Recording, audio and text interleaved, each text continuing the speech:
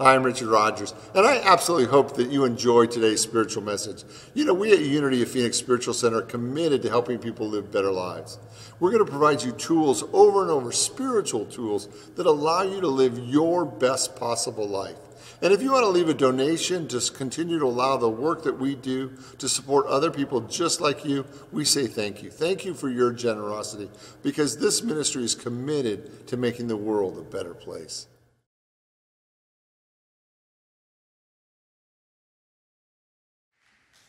So, how many of you have enjoyed playing Game On in the last 30 days? I have. I have loved it.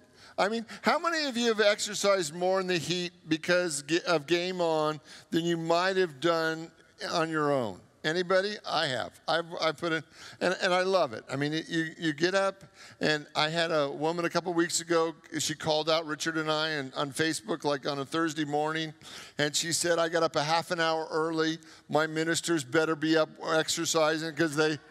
And it was one of those times, it was the grace of God. I just finished my hike over in the McDowell Mountains, and I had a picture of my dog and I on our hike. So I actually had proof that I had done it, right? And so I have loved this, right? Because it's the whole thing. It's physical, it was mental, it was emotional, and it's spiritual. And that's what we're going to focus on tonight. So one of the things that has become so obvious in this process is that the more that we exercise, the more that touches every area of our life. I mean, the brain research is astronomical, that exercise impacts mental health, but also brain function. Exercise impacts emotions and how we feel. And I'm going to suggest tonight that it also impacts our spiritual life, that we feel better spiritually when we're fit. And then the second week, we really focused on the brain and what happens in the brain. But not only on the biology of it, we also focused on thought management and how to really begin to control what's the thoughts that we're thinking over and over again. And what I suggested for you is that we come up with 5 statements. I called them your power statements. 5 statements that you go to over and over again. So when your mind starts to go south, does anybody else's mind go south? When you start falling into self-doubt, you have your power statements. You keep coming back to your power statements because your affirmations, your 5 power statements, are really the basis of what you want to create. And then last week was about the emotions. And what I really challenged you to look at was emotional fitness. I define it as our ability to be happy no matter what's going on around us, right? Because it's easy to be happy when everything's working. And I really challenge you to look at what is your ability to be happy all the time, right? Because that's really fitness. When you're emotionally fit, you really have control over your own level of happiness. And you can actually do higher and higher levels of happiness because you're emotionally fit. When we don't feel emotionally fit, then emotionally we're all over the place. How many of you have ever felt emotionally out of shape? Like emotionally, you're just all over the place and you're not in control and it feels crazy and it's not easy. But the moment you start being responsible for your own happiness, everything in your life begins to change, really change. Because really the purpose, as I shared in class on Monday night, the purpose of life, your purpose is to be happy. Like if you've ever wondered what your purpose is, your purpose is to be happy. And being happy requires that you be in integrity with yourself, right? And so when we look at happiness as our life purpose, life gets to be a lot more fun. How many of you thought your life purpose was going to be hard? Right? It's just be happy, right? As a spiritual being, be happy. And now today we get to talk about spiritual fitness. You know, so I'd like you to drop down and give me 20 spiritual push-ups, right? Because it's a little confusing. Like mentally, emotionally, even physically, it's a little bit more tangible. So what does it mean when you're spiritually fit, right? Because in some ways of thinking, like in some churches, they really believe that we're broken. And if you believe that people are broken, then spiritual fitness kind of makes a little bit more sense, because then you're going to try to get yourself right, or you're going to try to get the people around you right. And you're broken, and you're a sinner, and you're terrible, and you're awful. And so when you finally get yourself right, that feels like spiritual fitness. But what is fitness if you're whole and complete and lacking in nothing? What is fitness if you're created in the image and likeness of God? What does fitness mean to you then? And I'd like to suggest tonight that fitness is really the same. Like physical fitness, your muscles, your ligaments, your organs, you were designed that way. And physical fitness is just about using what you have.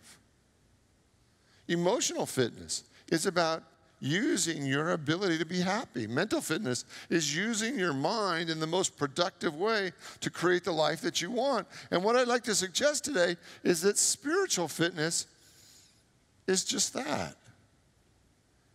It's your ability to access your spirit in ways that are the most meaningful to move your life forward. Spiritual fitness, ideally, is your ability to feel God, to live feeling connected to the presence and power that is within you and all around you. And when we're not spiritually fit, we feel isolated and alone. We feel like God is somewhere else, but he's left. Has everybody had that feeling once or twice in their life where you feel like if there is a God, he's moved to Cleveland because he is not here, right? Because there is no God in my world. There is no God in my life. And what I really want you to see is that spiritual fitness is that when you live a life where you feel deeply, profoundly connected to your relationship with God, and that sometimes it actually requires work on our part. Is that true? Right? Because some of the things that we're doing really are not helpful to deepening and broadening our spiritual relationship with the divine. It's just not helpful. And as we begin to do and make new choices, we get to feel more and more connected, more and more inspired, more and more alive with God. So tonight what I want to share with you is 4 of the aspects that I think are a sign of spiritual fitness, so that you actually know when you're getting there, right? Because with this one, if you don't really kind of have some benchmarks, because you're not going to go out and run a spiritual mile. Well, some of us have run a lot of spiritual miles, right? But what are the things that we can begin to look for in our own life to see if we're really as spiritually fit as we'd like to be? So the first one I want to talk to you about tonight is love. And love really is, for me, the most important way of really discerning my own spiritual fitness. That my ability to love and to love freely and to receive love really is a sign of how connected I feel to God. In the gospel, in 1 John 4:18, it says, "There is no fear in love, but perfect love casts out fear. For fear has to do with punishment, and whoever fears has not reached perfection in love." So one of the things I want you to look at in your own spiritual fitness, especially as it relates to love, is how much of your time are you spending feeling afraid? Afraid of life, afraid of God, afraid that things aren't going to turn out. How much time are you spending in fear? Because one of the ways that we feel the most, when we feel distant from God, one of the symptoms of that is that we tend to live in a great deal of fear. We have fear and anxiety about everything. There's so much fear when we feel distant or separate from God.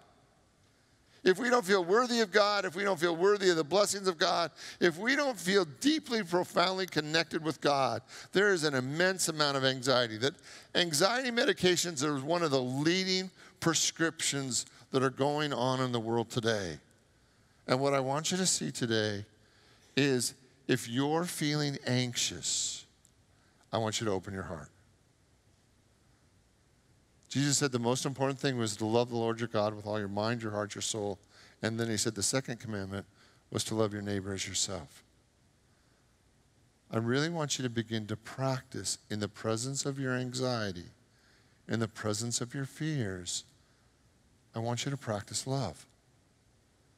Like, well, Richard, if I'm scared, I don't want to open my heart. Have you ever had that experience? That when you're scared, what you really want to do, right, what seems like the most normal, the most appropriate thing to do is to close your heart. And then when your heart's closed, how much can you actually feel anything other than your own fear? You can't. So now that the moment you've closed your heart, what you've done is permanently locked, not permanently, but significantly locked in the fear that you're feeling in your heart, and there's nothing there at that point to wash it away. There's nothing there to heal you because your heart's closed. And what if in the moment you feel the most anxious, the most afraid, you practice opening your heart to loving God with all your heart, your mind, your soul. And it's like, no, I want to run away and hide. I want to crawl underneath the covers, pull them over my head. I don't want to love. Perfect love casts out fear. So when you are the most afraid, I'm going to challenge you to open your heart and love God more. And I guarantee that the times when you are the most afraid, I know that you can think of one or two other people in your life who your love would make a difference. And all I want you to do is send them love. I want you to practice loving God and pick one or two people in your life you know are going through something. And I want you to love them. And I want you to see that you cannot be in the act of loving and be afraid at the same time, right? Because let me just kind of break it down a little bit more, right? So when you're afraid, are you in your head or in your heart? You're in your head, right? So when you're afraid, there's a story that's going on. There's a creativity, there's a drama, there's a chaos, there's a confusion that you've created in your mind. And as long as we live up here, right, there's no antidote. There's no solution. We just are running around in our scared little thoughts. But the moment we shift down into our heart and begin to open our heart and begin to let the infinite love of God flow, it's like we've now shifted out of the problem area and into the solution. So does everybody have an area in your life where you know that you get anxious about? Right? So what I want you to begin to see is, oh, that's the very place where I'm supposed to practice loving more. That's the place.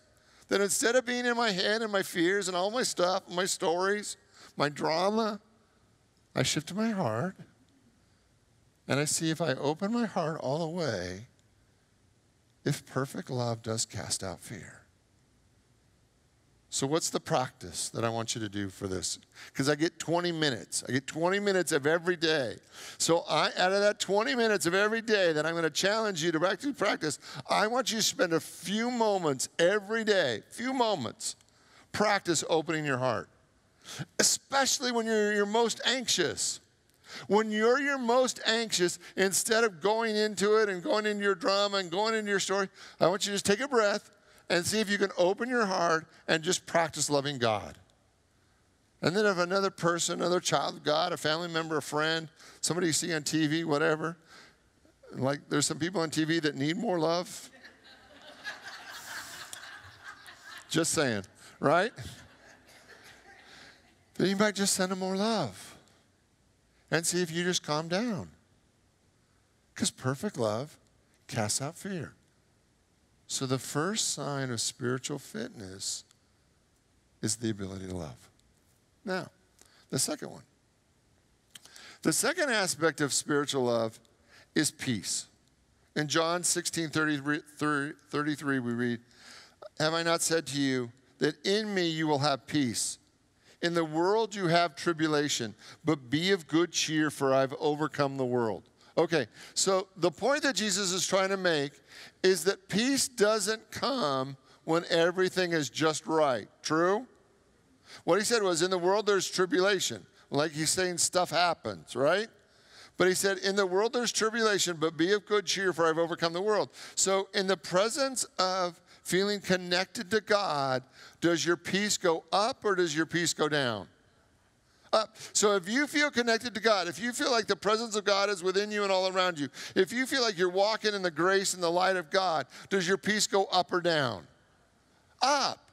Like one of the things that's always amazed me is the people that have been in Unity or AA or really done their spiritual practice for a long time.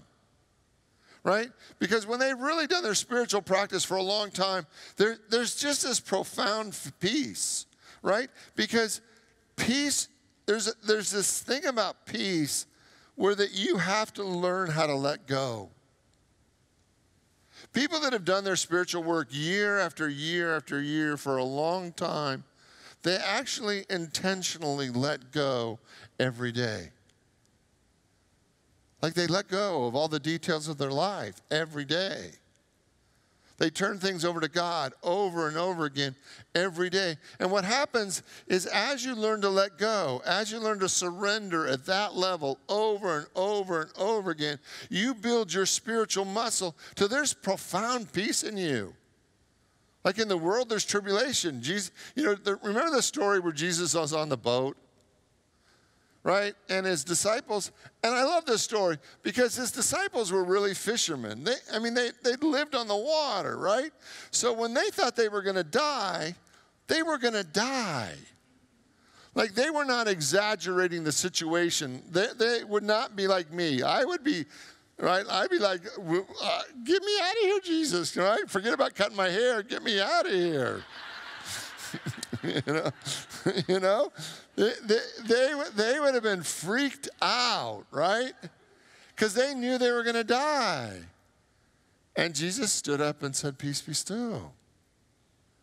That his peace was so clear that even storms obeyed him. But you don't get to that place until you practice surrendering over and over and over again. So what is the thing that you need to surrender to get to peace? And I know we love our little human dramas. We love to try to manipulate our lives to get it exactly the way we want it. And what would you have to surrender today to get to peace?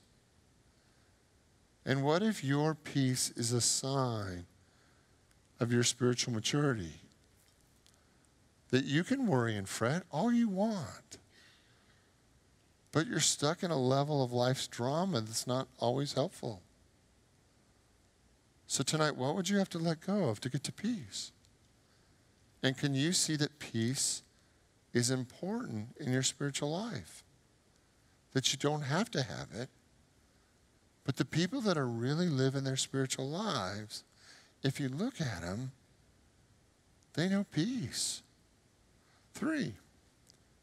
I think the third aspect of really being spiritually fit is understanding our ability to create.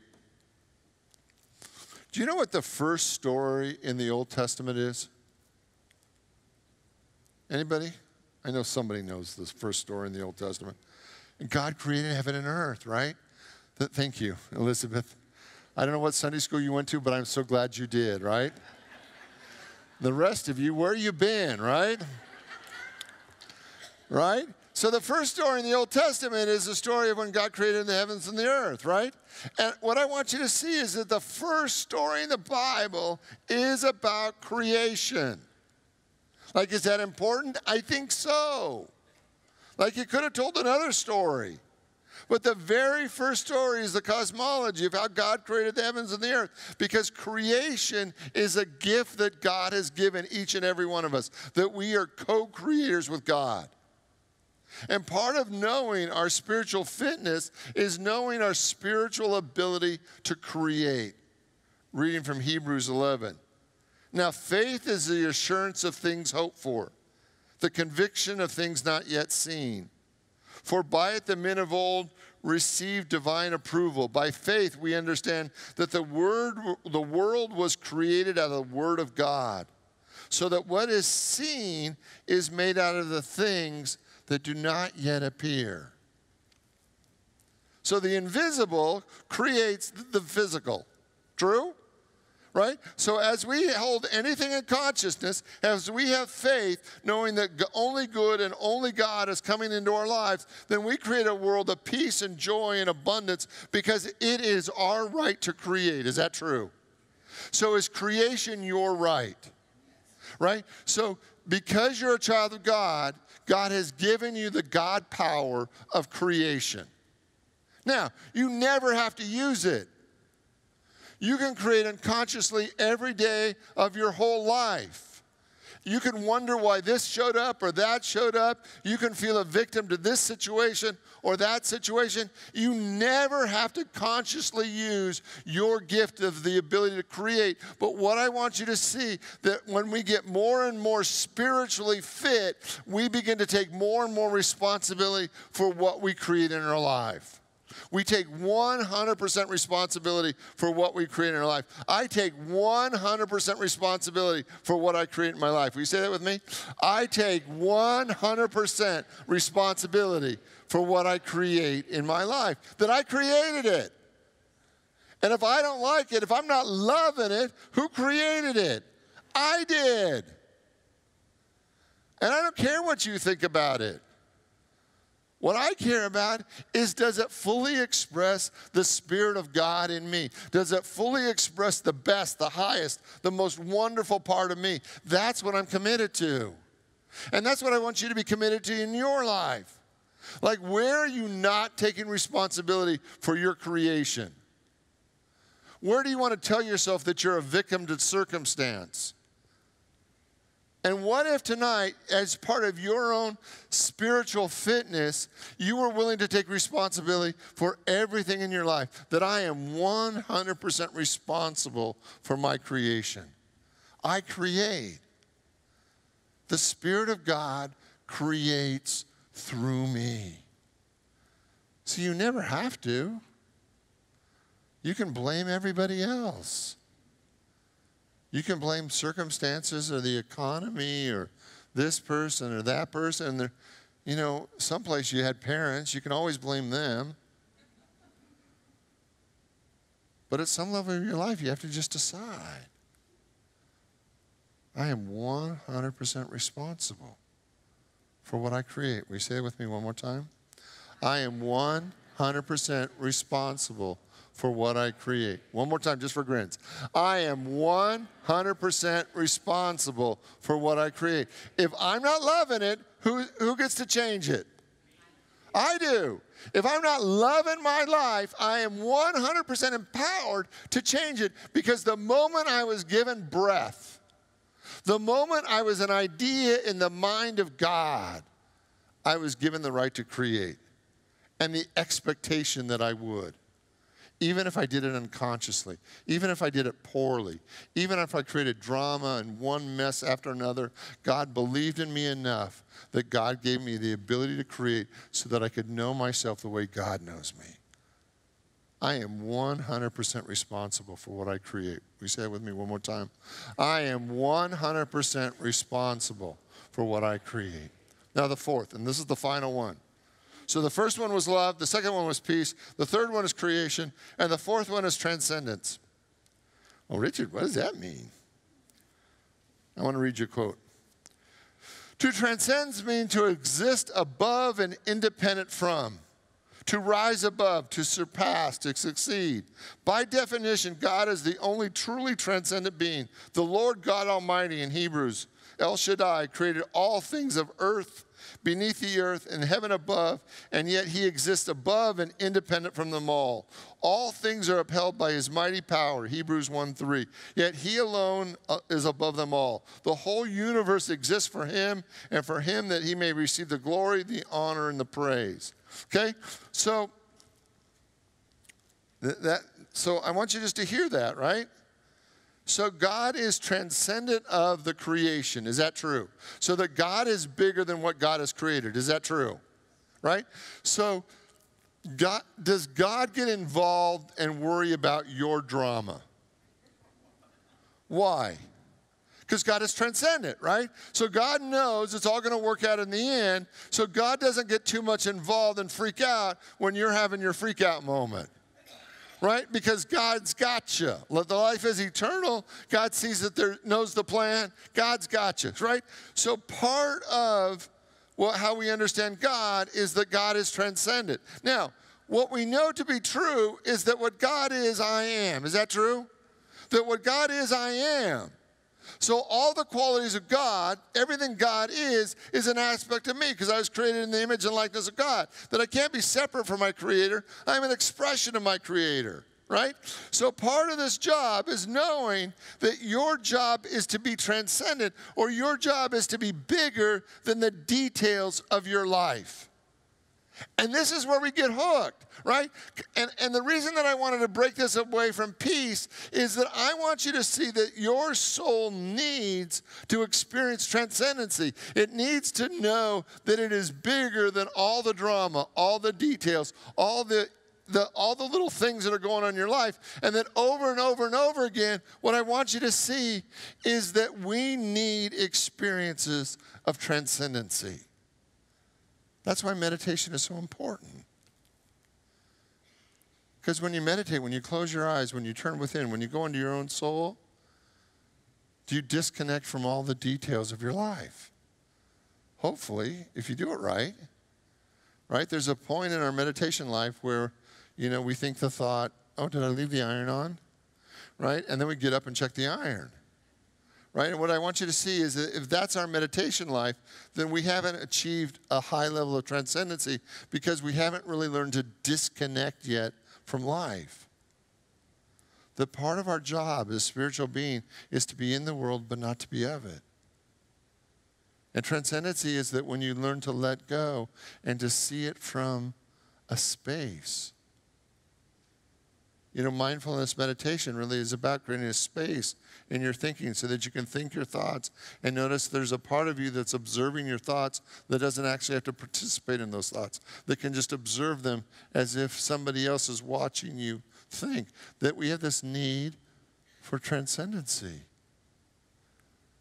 We have this need to shift from being in the experience to being above it.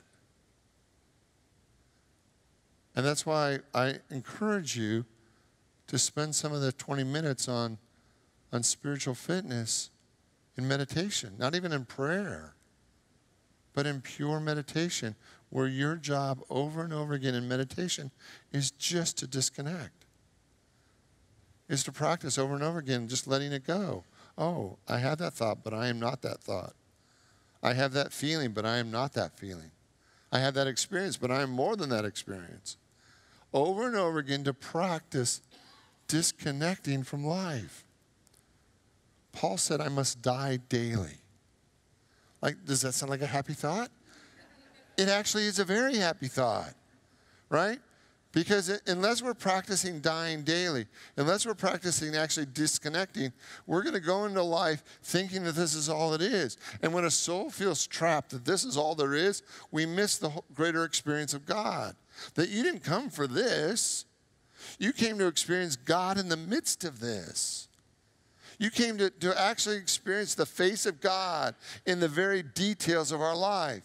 So much of Buddhism right now, the practice of Buddhism right now, is the idea of carrying water and chopping wood. That in the simple acts of life, we are called to transcend to higher ground. But as part of the Christian tradition, that's just as there. It's also part of our tradition, is that we can look at the everyday acts of life and see that we're not just to do them, but we're actually there to pray without ceasing. We're actually there to be in the experience of God, not just involved in the drama of the details. Have you ever just been tired of your own drama?